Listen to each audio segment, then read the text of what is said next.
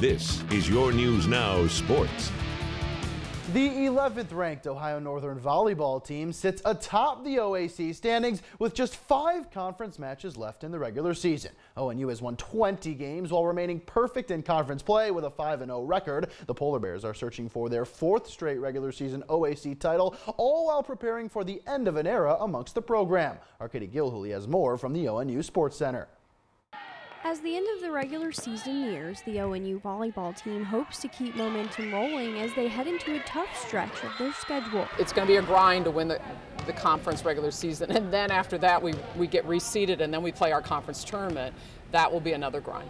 Whoever wins our conference regular season and tournament by far will be the best team and will represent well in the NCAA and getting a tournament bid. So, and I believe our conference is good enough this year to get 3 or 4 teams in. And for the 5 seniors on this team, this year is about leading by example. If you're in your position, if you're not maybe necessarily the one out on the court, we're still helping each other out and we're still being really supportive teammates. And when it's maybe not your chance, but it does become your chance, we're all just a really tight-knit group of girls that really just want the best out of the 6 people who are out on that court. As the Polar Bears prepare to close out the regular season, they're also preparing to say goodbye to their coach, who is stepping down after 29 years at the helm. You just have to take it in stride and take it one moment at a time, but then enjoy it, you know, and that's why I think I really liked the fact that people knew that this was after 29 years the end, so I could enjoy them as much as they enjoyed me. With Coach Whitty leaving, it's kind of the end of the era and a start of a new era, and I think what we, as 5 seniors, we want to leave the program in a better place than where we started when we were freshmen, and I think we're on the right track to do that. In Ada, Katie Gilhooly, your News Now Sports.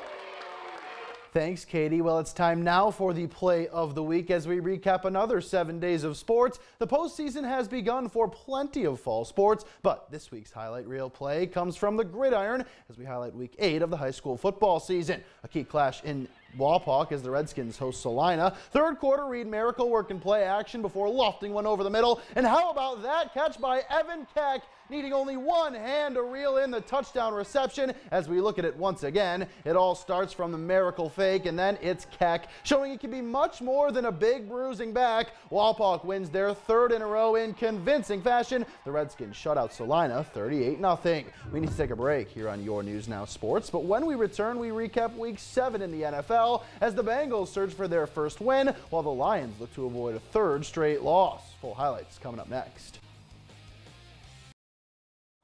5 NFL teams hired a new coach this offseason, and Bengals head man Zach Taylor is one of just 2 of those coaches who has yet to win a game with his new team. The 0-6 Bengals at home today, hoping to get into the win column, playing host to the Jaguars. Late second quarter, it's 3-0 Jags when Andy Dalton connects with Alex Erickson. This is a gain of 48 yards deep inside Jacksonville territory. Erickson leads the Bengals with 137 yards receiving on 8 catches today. Later in the drive, 2nd and goal for Cincy, and Dalton hits Joe Mixon for the 2-yard touchdown as the Bengals take the lead, but the Jags come right back. 3rd and 15 for Gardner Minshew, and he has plenty of time to find Dede Westbrook, who makes a fantastic catch inside the Bengals 15. That would lead to a Jacksonville field goal at 7-6 Bengals at the half. 4th quarter, Bengals still clinging to a 1-point lead before Minshew lofts one for Keelan Cole, who comes back to it to make the grab. A 2-yard hookup on 3rd and goal puts Jacksonville back on top 17-10. Late 4th now, same score, and it's disaster for Andy Dalton as he tries to set up a screen that is picked off by Yannick Ngakoue, who returns it 23 yards for the pick 6 as the Jags all but seal it. Garbage time now for the Bengals when Dalton sneaks into the end zone for his 3rd rushing touchdown of the season,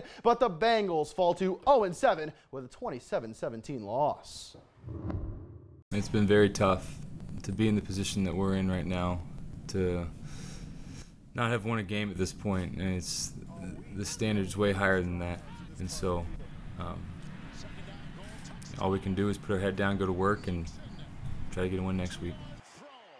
To Detroit we go with the key NFC North showdown as the Lions welcome the Vikings. First quarter, remember this connection as Matthew Stafford hits Marvin Jones, who spins off of a tackle and takes it in for 6. A 16-yard touchdown hookup as Detroit draws first blood. The Vikings would have an immediate answer, though, as Kirk Cousins rolls to his left. And how about this throw on the money in the back of the end zone to Adam Thielen, who gets his feet down as Minnesota ties things up at 7. Late first quarter, same score when on 2nd and goal. Stafford hits Jones Jones again for another touchdown. This one from 3 yards out, making it 14-7 Detroit. Final seconds of the first half now. Lions trailing, and guess who? Marvin Jones hauls in his 3rd touchdown catch of the day as it's a shootout at Ford Field. 21 all at the half. Late 4th quarter, Lions down 2 scores. You could probably guess what happens here as Stafford finds Jones for the score. Jones becomes the first Lions player in the Super Bowl era with 4 receiving touchdowns in a game, but it all comes in a losing effort as Stafford is picked off by Trey Waynes. The Lions lose their 3rd straight,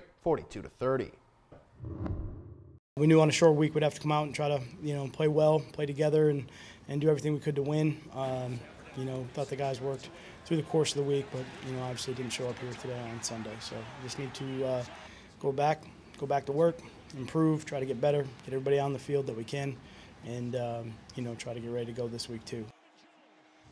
We finish on the racetrack as the NASCAR postseason continues in Kansas today. Pick it up with only 4 laps to go. Denny Hamlin has the lead, but Bubba Wallace loses a tire on the backstretch. Matt Tifft also involved in this wreck as the caution comes out, and that caution would send the race into overtime. And in the first overtime, there's contact between Brad Keselowski and Daniel Suarez. Then another Daniel would be swept up in it, pole sitter Daniel Hemrick. Joey Logano was also sent spinning through the infield grass for a 17th place finish. Final lap in the second OT now. Chase Elliott was on Denny Hamlin's trail, but he could not get past the 11. Hamlin took checkers for his 5th win this season, but for Chase Elliott, the 2nd place finish was enough for him to advance into the round of 8 as the last car into the field. The round of 8 begins next Sunday at Martinsville Speedway, Katie. All right, thanks so much, Matt. We'll wrap things up after the break.